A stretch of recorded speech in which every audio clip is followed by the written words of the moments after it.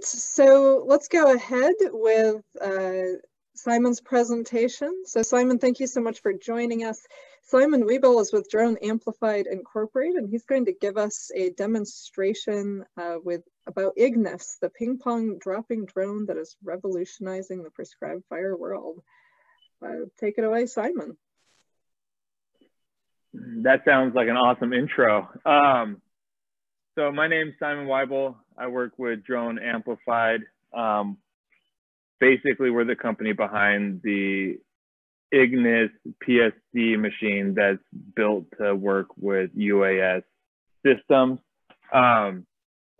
Usually we do these demos in person in the field, but we'll do the best we can online. So I'll just go through a little bit of a PowerPoint and overview of our system. And then I'll show you a quick 3-minute video of in action with the Lakeview hotshots, doing an actual burn. And then I'll just show you a quick snippet of it doing a nighttime operation with the IR camera. And then we'll kind of open it up for questions. So stand by with me if this takes me just a moment.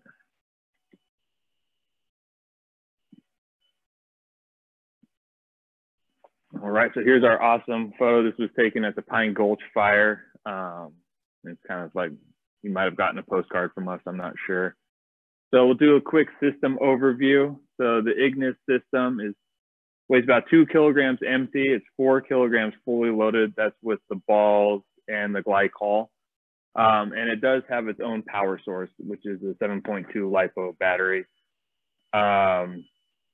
One of the main things is the system is a 2-part system. So we have the hopper that holds the balls, the brains, everything with that. And then we have a dropper, and that's what actually does the puncturing and dropping of the balls. Why it detaches if there is a hang fire. I don't know if you can see in the bottom there. The tubes that bring the glycol into the needles are steel reinforced, and they will actually, if there's a hang fire, you can release the dropper and it'll hang and it'll just burn out the PSD. Bring it back, clean it out, and reattach, and you can start ignitions again. So we use the standard Dragon eggs from SEI. They're 1 inch in diameter, the same eggs that go through the Red Dragon. Originally, we designed the system to hold 400 balls, but as we're all in fire, we found that we could push it to 450 balls. With that, we can drop full tilt 120 spheres a minute. And then there's a 2 to 5 minute reload turnaround time. Be a little more depending on where you're landing, what you have going on. But that basically is switching out the batteries and refilling the hopper, and you're off and away. One of the big things is people always ask about how much time can this spend in the sky. We're looking at about fully loaded 18 minutes of flight time. However, with a generator and enough batteries,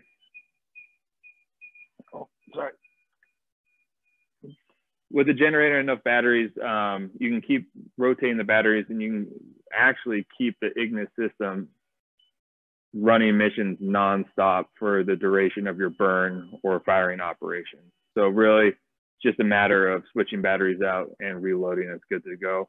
One of the awesome features of using the IGNIS, especially with the XT2 camera, is that you have both thermal imaging and visual capabilities for your camera. So this allows for low visibility, smoky conditions, and also night operations, burning at night. And we'll see a video of that in a little bit.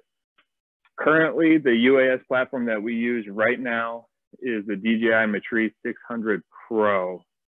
Obviously, we can get into it towards the end of the presentation in the questions, but there has been some drama around Chinese-made drones this year. And so that being said, we highly integrate with whatever UAS system we're working with. We have our own flight app that controls flight, firing operations, and mapping everything from there.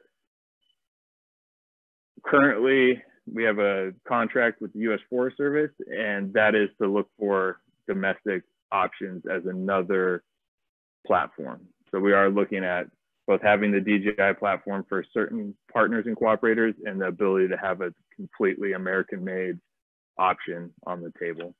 And we can get into that in a little bit. M600, its capabilities is very versatile machine, very easy to use, easy to fly. Max speed is 40 miles per hour. The max takeoff weight, so that's, you know, if you really load it, batteries, camera, everything, is going to be about 15 kilograms. Max payload is 6 kilograms. So the IGNIS comes in just under that at the 4 kilogram mark. And that allows for optimal flight times of 16 to 38 minutes. And there's a variation, you know, running PSD missions from a drone, you know, we start with a lot of weight and we drop a lot of weight very fast, or not quite that fast.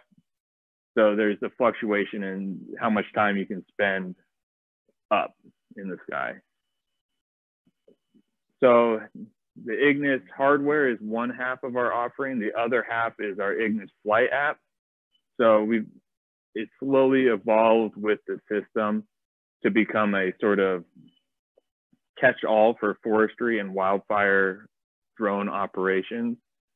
So with this app, currently you can fly any of the DJI line of drones with the flight app. So if you are currently using a Mavic or a Mavic 2 or Mavic Enterprise Dual, you can actually use our app for free and download it off the Android store. And through this app, you can just fly, you can do automated missions, and you can also do ignitions, obviously. And through that, we're also on the path to creating more and more options. So it currently has a GPX ability to overlay GPX. You can plan ignitions. We have both automated and manual flying capabilities. So you can fly completely manual, or you can automate the whole process from takeoff to mission for everything from just flying and taking pictures, mapping, and ignitions. How we work is you can use our sort of base interface. It's Mapbox, so it's sort of the same as Google Earth, but there's going to be slight differences. Generally in operations, what we do is we download and integrate any georeferenced PDFs and KMZ files, and these we can toggle on and off as overlays. So if you're on a wildfire, you can take basically just download the operations map, and you can overlay that, and you're flying off the same map that everyone's seeing. When I deployed to a fire this summer, and we actually used it in the truck to navigate. So it can be incredibly powerful and helpful and easy to use. When we do ignition, so it's basically configured to spacing. So if you're looking at a tighter drop spacing, you can set it to 1 foot, 5 feet, 10 feet, 20 feet, and the IGNIS will drop a ball at that increment automatically, whether you speed up, slow down, turn, go up, it'll run the calculations. And even during manual flight, you'll get the spacing that you set, and it's accurate within, just depending on environmental factors, a foot or two. Anywhere from 50 to 200 acres in a single flight. We're seeing some of our federal partners getting 2,000 acres a day with a small team of holders and 1 or 2 IGNIS operating, and it's affordable. Outside of the initial investment, you're really just paying for the dragon eggs and a little glycol, some fuel for your generator, and then your personnel. So one of the newest things that we've integrated is automated mapping, and we do this. Everything's touch screen, and this is something I can get into more sort of if people are interested in using our app. But it automates, once you set up your transect region, it automates everything from pitch of the camera to when it takes photos to everything. You just set your overlaps and time between photos, and it will do the rest. So I've used it a couple times, and it's awesome. So we'll just get into this, and then if there's more questions at the end, please ask them, and I can answer them to the best of my ability. But you know, some of the things, there is a problem. There's a choke point with training. So there are 2 courses in order to fly on federal fires and federal ground. One is the A450, which basically cards you as a pilot, and that enables you to fly for sort of non-fire reasons on federal land. The next is the S373, so that's the NWCG position class and then task book, and that allows you to become a UASP, and that's like a position within the whole, you know, fire world. And right now, I mean, I think the Forest Service only has 10 qualified pilots. And the last 3 years, this year included, classes have been canceled for a variety of reasons. And this year it's COVID and a couple other things. So that's something we're working on with the Forest Service and hoping to find a solution to, but that makes it difficult for cooperators to sort of go between their land and federal land. There's been a push, and you know, the Made in America, the anti-drone legislation that came down, it started with the DOI Secretarial Order 3379, and that basically halted the drone program for the Department of Interior, and that circled around many topics. One of them was data security, using Chinese drones, and everything in between. And then the National Defense Authorization Act had a lot of language that was sort of anti-drone, but also just really harsh on where drone products could come from, what parts, you know, it was gonna bottle, sort of just stop the drone industry. And a lot of that language was removed. So we have a little bit more runway now to use the DJI products and a little more time to help develop domestic drone manufacturing that can compete. And so there's a big push for Made in America, less by design and more just because we're a small company. The IGNIS, everything is made in America. So we're not too worried about it. It's just we need to find the right platform to carry it. And so if we have questions, we can do that after. But let's see about showing some operational videos. So this is a video taken by the Lakeview Hotshots, and it's going to show ignitions from the point of view of the drone, and then sort of the burn from the point of view of the drone, and then the angle from the pilot's point of view. And please let me know if it's not showing up. But so here they're going to start dropping. This is a great example of the IGNIS being used. You can see there's a river on the left side of the drone and railroad tracks. The main fire is up on the ridgetop on the right. The pilot and everyone else is on the other side of the river. And there was not really another option for burning this piece of land because safety concerns for putting burners in with the river on one side and the fire on the other. That you can see, this is the IGNIS dropping, flying. And now this is the same flight, but coming back to scout the line. So there's the main fire's edge. And you can see the ignitions that the pilot did. And basically with this one, with the river and everything, they just lit a head fire and let it come together. If you didn't have the river in such a hard fuel break, one of the advantages of the IGNIS is that you could tie in with the main fire and walk that fire all the way down to the fuel break, and you know, get really good fire coming down that you're controlling and suck all that smoke and heat up with it.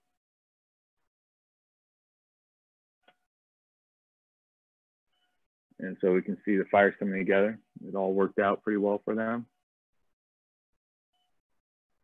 One of the awesome things is being able to ignite and then also see what your fire is doing seamlessly. You know, you don't have to guess what it's doing on the other side of the ridge or where it's coming together. You know, your pilot can be showing it. A lot of times,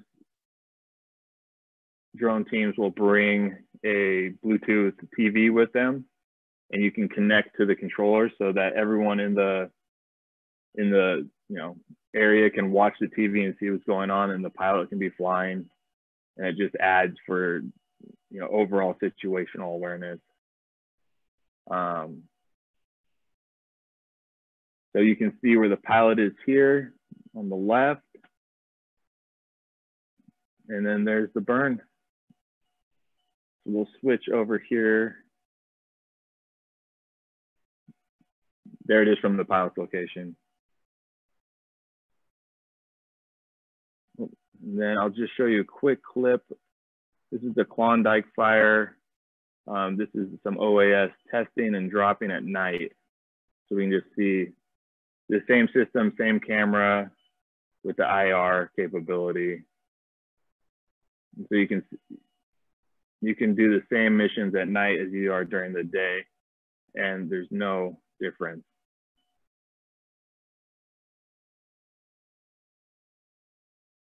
And one of the beautiful things with using drones like this is you also see where the fire is doing, but post-fire, finding hotspots and directing resources operationally makes up about 80% of what you do is the scouting and the mapping and, you know, overwatch.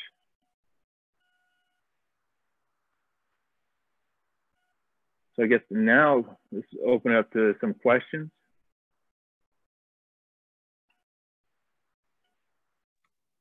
All right, thanks so much, Simon. Are there any questions for Simon? And feel free to unmute yourselves and turn your video on if you'd like to ask Simon a question that way instead of using the chat box.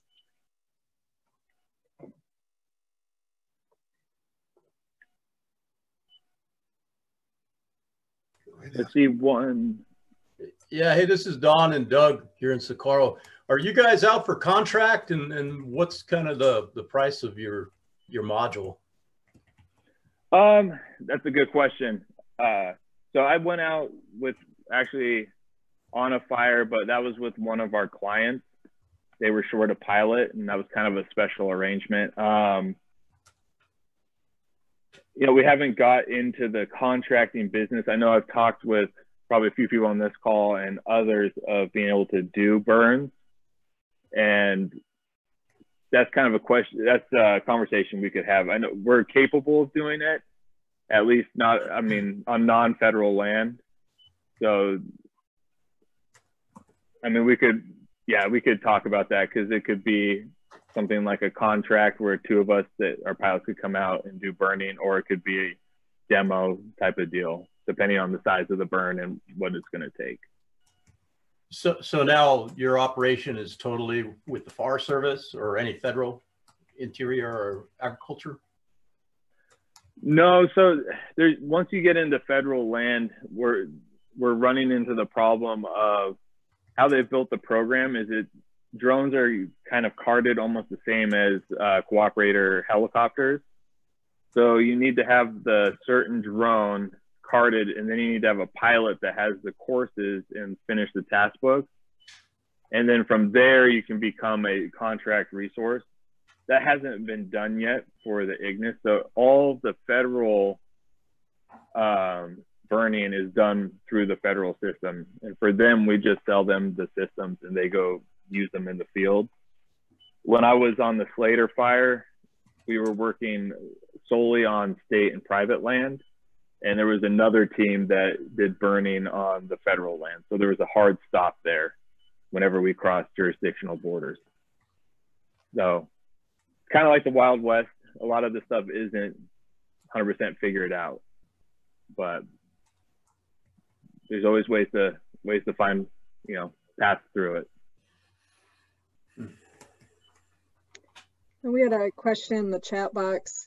Have you used this to monitor hand ignitions, i.e. those where the drone is not lighting but flying above a crew?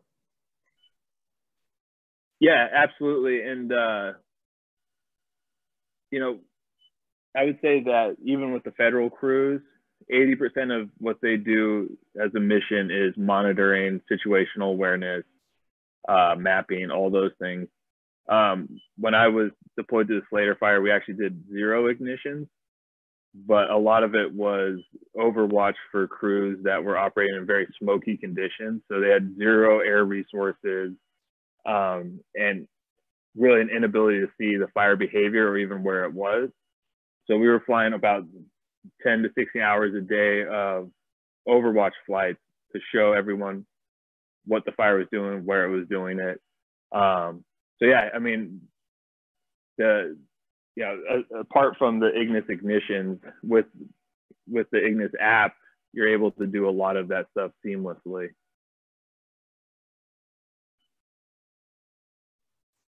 Hey Simon, this is Doug. Thanks for your presentation. 2 questions. What are those white spheres on top that looks like they're on the IGNIS? And then also you said something about everything's made in the USA, but still there was the issue with China. So I guess, can you clarify that? Yeah, absolutely. So I actually have the drone right here. So if you can see from the top, they almost can look like a coffee cup sitting on top of the drone. But what it is it's 3 GPS antennas, and it's redundancy. If one fails, you can still get back. But also with the M600 and most DJI drones, they help it stay in its position. So when we take off with this, we can let go of the controls and the drone will stay exactly where it's supposed to be. So even in really high winds, it'll try and autocorrect to put it back in the spot where you left it. So you can put it up and really just mess with the camera, look around, and not worry about, trying to keep the drone level. So it's a part of its auto flight deal. And that's all through the A3 flight controller. And so the China deal is one of the bigger issues in the drone industry as a whole, and especially with like our federal and Department of Defense partners. So the IGNIS itself, so at our company, we just make the IGNIS payload and design the flight app. The drone, which is the M600, which the IGNIS here is attached to, it's a DJI drone and it's made in China. So that's where the security concerns came in. So as you know, we work very closely with DJI, and we developed a government edition of the M600 and a government edition of our app. And what they do is they basically hard wall the flight parts of the app from the internet. So we built in this extra level of security, and that really didn't matter. Now with the Defense Authorization Act dropping a lot of the language that was proposed, it does matter again, and they're going to be able to use the government edition DJI drones for the foreseeable future. However, there's some hesitancy because building a program with these drones could leave it open to another shutdown, in the next 4 years or 2 years or 8 years, where they have a program built around a fleet of DJI drones, and then suddenly new legislators pass that ends the program. So as a company, we have a contract with the Forest Service, and part of that contract is finding an alternative that's American made that fits that language that was in the National Defense Authorization Act. So it's kind of a gray area. There's not like a real concrete answer, but that's sort of where it is. It's finding a domestic source for the same drone, basically.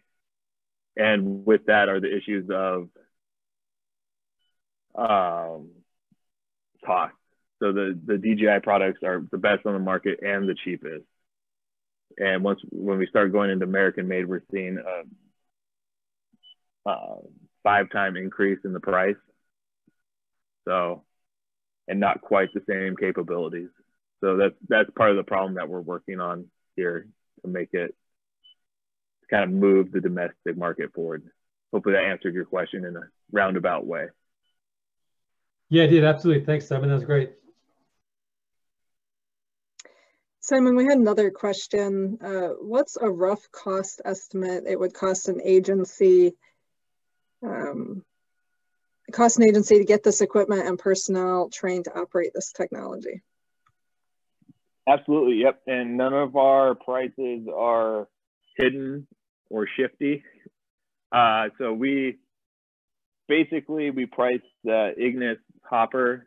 That's what we build, that's what we make. And then we can either source the DJI products for the agency, or they can find the best price. We're not a DJI distributor, so we go off the best market price we can find, and we add, I think, 5% just for time and shipping.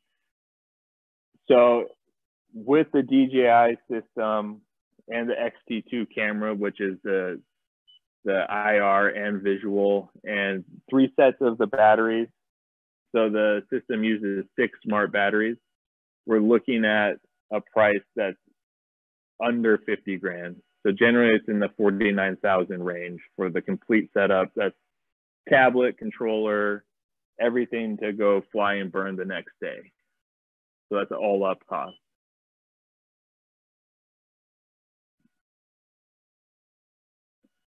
And then there is little to no maintenance on that.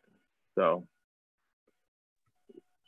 it's kind of one of those initial investments, and then you're just, you know, you kind of spread that over how many burns and acres you're going to do. One of the great things about the drone also is that there's always the question of crashing. Unless we've had one crash into a fire and was total loss, but generally these can withstand a pretty severe crash because every part of it's modular.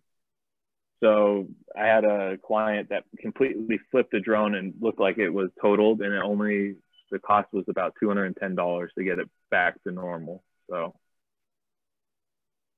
and nobody gets hurt. And nobody gets hurt. That's a nice feature. Simon, what is the cost? Do you know what the cost is for the training courses that are required? And then how much time does it take to get somebody through that if the courses are available? And I understand you said that's a limiting factor in and of itself, but if they're available, how long do those courses take? Absolutely. So there's the FAA courses, there's the federal courses, and then there's like the courses that we can do. So the FAA, you need a Part 107. It's really easy to get. It costs about $99, and it's like a hoop to jump through. There's great stuff on YouTube to study it. That's like your entry level commercial drone pilot card. As a company, we had to find our own sort of waiver for basically dropping hazardous material from drone platforms. So we modified a crop duster waiver. So it's basically a Part 137.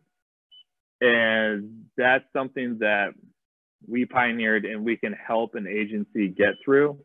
And also, as that agency is going through that process, they can operate under ours. Once you have the Part 137, you can, as an agency organization, then certify your own pilots for life. So it's basically, once you have it, every new pilot can get certified through the agency's Part 137. And it's basically a 30-minute conversation. And so those are the two FAA sort of trainings and certifications you need to do the ignitions. The A450 and S373, as they were designed, they're both a week-long course. Couldn't really talk about the cost, but I would assume it's very similar to any NWCG course that's a week long. So $500 to $800, somewhere in that range, but that would be like a educated guess. And so those are each a week long. There's talk, because they've had such a hard time of scheduling it, especially with COVID, of moving that to the field. So it'd be more of a job aid. And I don't know if that's better or worse for cooperators. I think we'll have to kind of see and look where that goes. In terms of ignition, so that was in the workshop phase, as being certified as a, you know, UASP with ignition capabilities. I think they designed that to be an add-on course. However,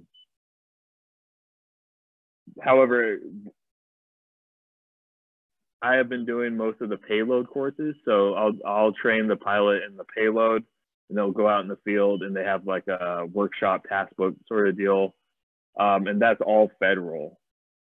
As a company, we offer a 1-day, 2-day training course for, I think it's right around 1,000. So say if you purchase a complete system or just the IGNIS, and you want to, I would come to your location and train, you know, 10 of your people on how to fly the drone and use the system.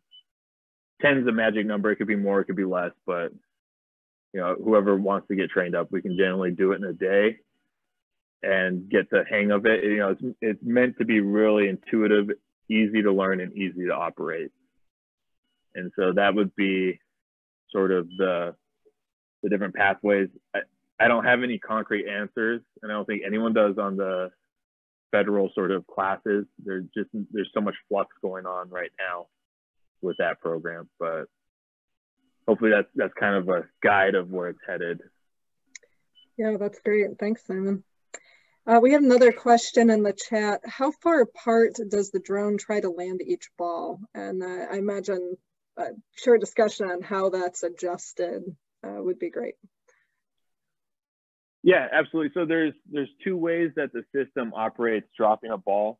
One, there's a 7-second minimum drop increment. So every 7 seconds, it's going to drop a ball. You can raise that as high as you want to a certain point. But what that means is it just keeps the system moving and keeps the operator alert that you're still dropping. You know, that's so that you're keeping the mindset of, you know, you stop, look around for a minute or so, and you're not going to fly off and leave a trail of balls on your way to go do whatever you're doing. But generally the drop pattern is set within the app, and that's set at a spacing that you're looking at creating. So it runs an algorithm through the computer and matches up that spacing with speed, turns, any input changes that you put in. The system, like if you have it set for 20 feet apart, the system will hit it at 20 feet. It'll release the ball. There's a foot or 2 difference just depending on how fast you're going, wind speed, terrain, altitude, but it's releasing the ball accurately at that interval. So you can set it to be 20 feet and do an ignition line, and then set it for 10 feet, do the ignition line, set it back for 20 feet.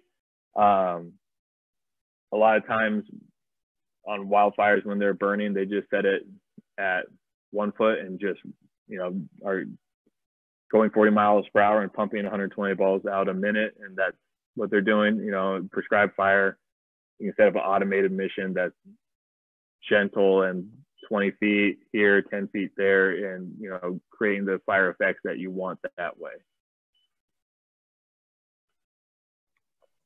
Great, thanks, Simon. Are there any other questions? Okay, we got another one here. What's the average lifespan for the entire system, drone, hopper, camera, batteries, etc.?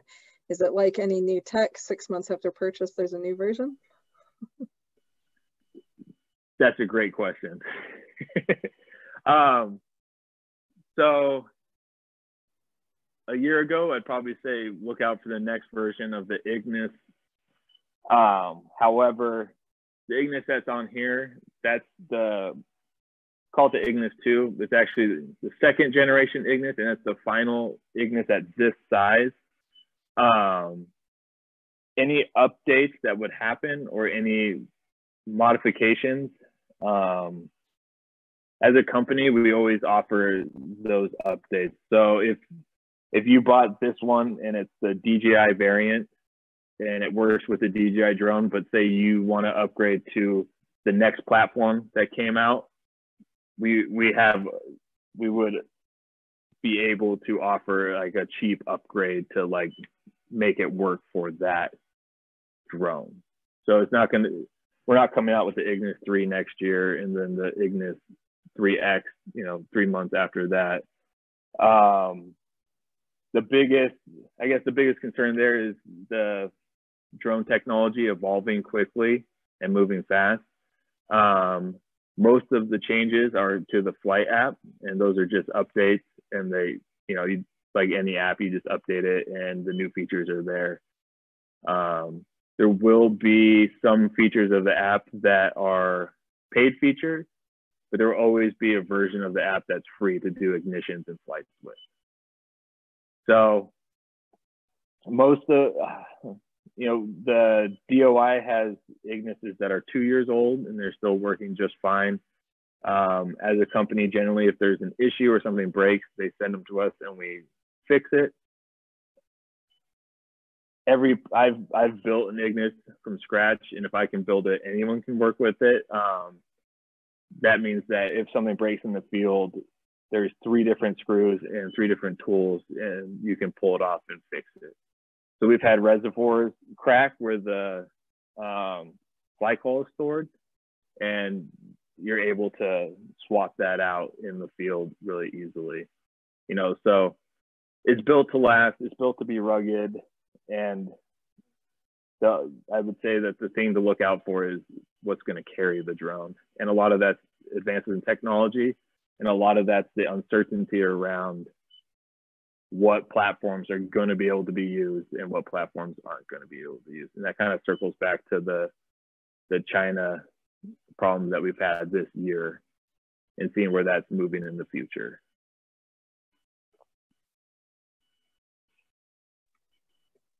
Okay, thanks. Any other questions?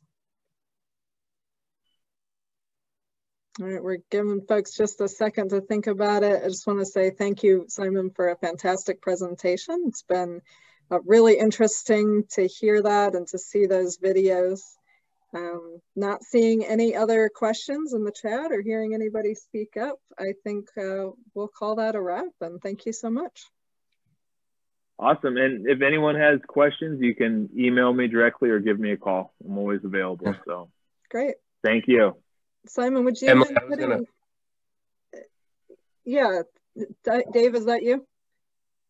Yeah, I was just gonna, hey Simon, Dave Lasky from the Forest Stewards Guild, good to see you. I just wanted How we doing, Dave? Answer maybe the other half of the question that Simon was asked. So we've been working with Simon trying to figure out what it would look like to stand up a drone module in partnership.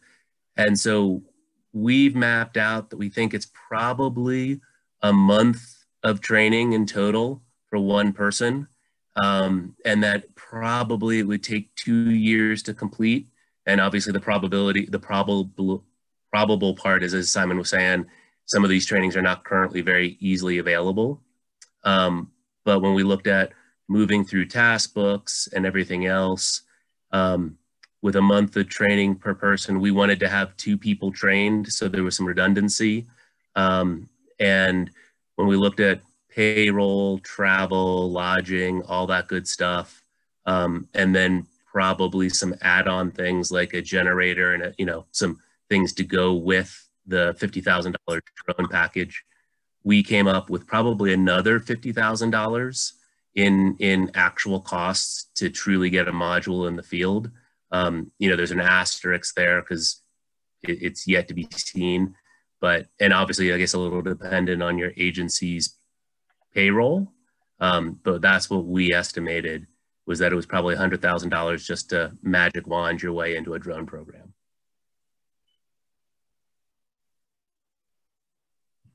Yeah, and I guess another thing to add, as a company, we like to have people that have flown the drone before, so that when you're flying, it's not your first time flying and igniting. So we like to see pilots with 20 hours of flight time. That's not a hard number, and it's not real hard to get there, but that could be, I guess, a standard to look at. Great, thanks to you both. Simon, would you mind putting your email address in the chat box in case folks want to follow up with you, and they can do that easily? Absolutely, and a big part of my job is doing live fire demonstrations. And so, whoops, I think I sent that privately to Tim. How do you, oh, there it is. And if you're interested in doing a burn, we can work on that too. So if you'd like to have the IGNIS there, we can figure out a cost-effective way to make that a reality. We like to get out in the field as much as possible. Great, thank you so much. Oops, let me put my number in one more time.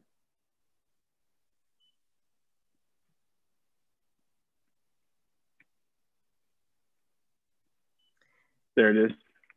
Awesome, thanks Simon. Thanks for a great virtual field trip for our annual meeting. Really appreciate it. Perfect, thank you. Hopefully I'll hear from some of you.